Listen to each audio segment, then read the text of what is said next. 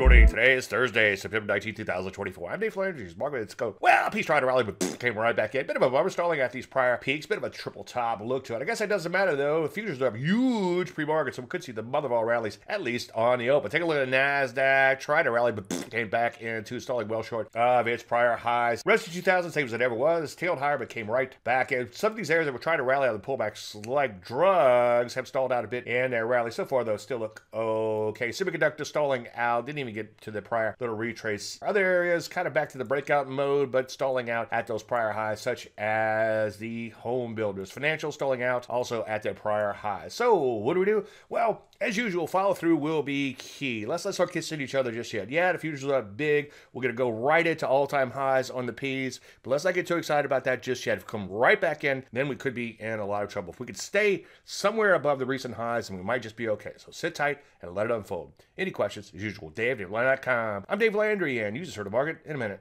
Chart show tonight. Chart show tonight. I hope to see you there. Go to DaveLandry.com/webinar.